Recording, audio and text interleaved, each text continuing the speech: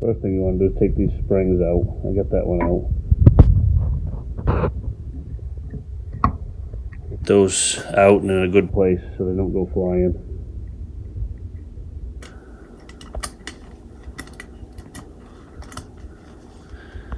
On the back, hold the hammer. And I'm just going to show you this tool, these spring tools, these mechanics picks, you need a set of these to grab those springs with. Needle nose is okay, but this is better. Doesn't matter spring and whatnot. I'm not even going to be able to show getting that out of there, but it's right in there. I had this part, I forgot how that spring went in there. And I was fretting about that, but I got it. You just got to pay attention to how it comes apart. I just went. Needs seals. It would just dribble the BB out the barrel, so I took it all apart, watched several YouTube videos, bought all kinds of picks and tools, because what I could see was that seal was stuck down in the barrel, down in the gas chamber, air chamber, and the abutment seal was obviously stuck in there too. When I pulled this apart, this is all I got. And I had quite a time getting that thing out of there. And I just wanted to do this quick clip because if anybody ever has this problem again, I used different size clean-in jags and tried to force that out of there. What I ended up doing, I took this bell hangers bit, 1/4 inch bell hangers bit, and I hooked a pair of vice grips on the end, and I ended up screwing that right down into that thing. And when I pulled out, I'll be damned if I didn't get the main seal and the abutment washer all in one. And the whole time I was doing this, I'm like, how the heck do I change the abutment washer in this? This isn't the same. You try and push a rod through. It's not the same as a Red Ryder. You try and push a rod through from the muzzle end. It just goes right through the abutment washer and everything. There's this device here. That's the magazine feed, and there's a abutment there that the barrel backs up against. And if you can't go through that, if you can go through it, you go right through the main seal, or the abutment seal. But and if you can't go through it, you can't go through it. So anyway, that's a good little trick. I'll show you what it looked like when it came out. Anyway, that's what it looked like when it came out.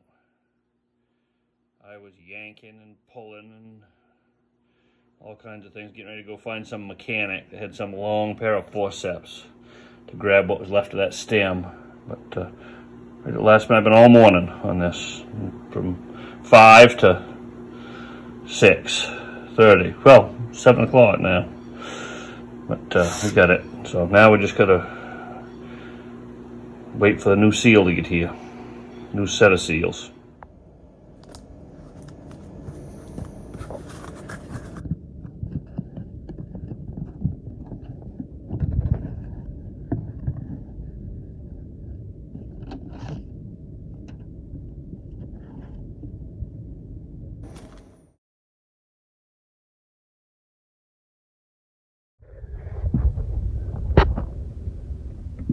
So I saw my old buddy there, Restamod. He's got a cocking gun arrangement he uses to compress this spring, but I just pulled down on it and got the pin in.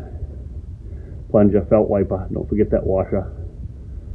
And now we'll go for the abutment seal down the barrel. I made a special tool for this out of an old piece of an air tube out of that Red Ryder of my dad's. Drilled it into a dowel. Now I'll oil it up in good shape and put the abutment seal on it.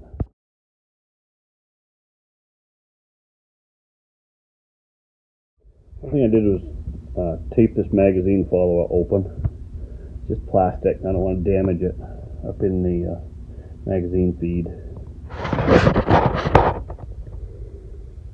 I got it. It went right down in.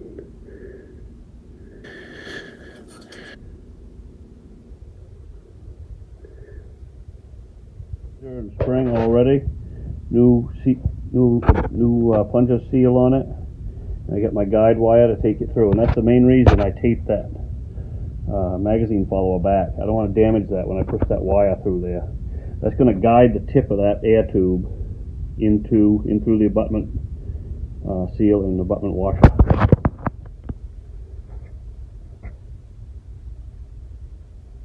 Another tool I made.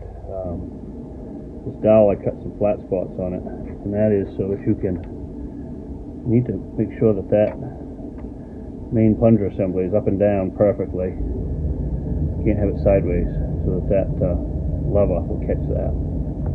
Now we'll go for the mainspring compressor tool and put the anchor in. There's two types of these tools. There's the Shane Bruce Restomod Daisy model, and it works really well. Just simply get it, each dowel on either side of that mainspring. Now you watch, you'll be able to see that spring compress.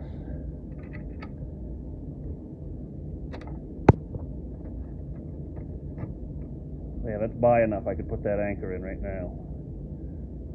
I'm going to let it back, and I want to show you this other tool that I saw, and I couldn't stand it. I had to make one. I mean, I'm an electrician by trade, far out of practice, but I made this tool too. And this one, you get it in there, and you got to get those points out by with a punch or a screwdriver or something, because right now it's just buttoned up against the main plunger assembly. So there's the mainspring anchor, and I pushed it in with this tool. I had it in there backwards first. So there it is, and out comes the tool. One more little tidbit, I had to take that main plunger out again. You have to get that main plunger part way in order to get the lever in behind it, to get the lever back in. So I had to get that part way in and get the lever in behind the main plunger assembly and get all this linkage in. There's two pieces to this mechanism. One there and one there, and the pins go in. Remember, the pins always go in, same as a Red Ryder. Pins go in on the left side of the gun. That was another little trick. Now let's go for the hammer and trigger. Okay, so it's all back together. I'm going to try it here. A little nervous, but we'll see what happens. So the way this loading gate works is it's just like an old Winchester. I just lay them in there and then let it trickle down. You could probably get 2 or 3 at a time once you get it figured out.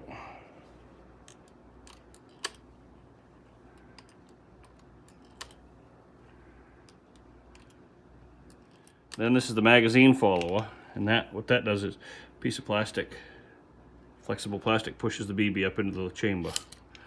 So you get that down, you can see the BB's in there, and you see that stays back. Okay, so now we're going to try it through the chronograph and see what we get out of it.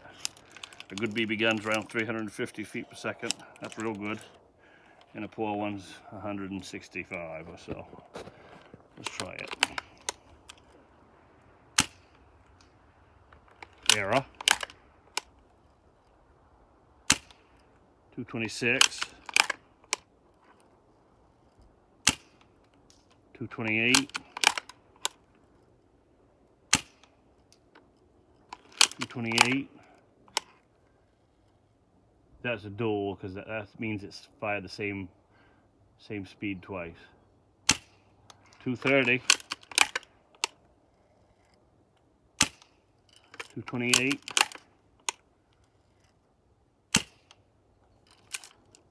It's pretty consistently 228 feet per second. It's good enough. I'm not going to tear it all apart and try anything else with it.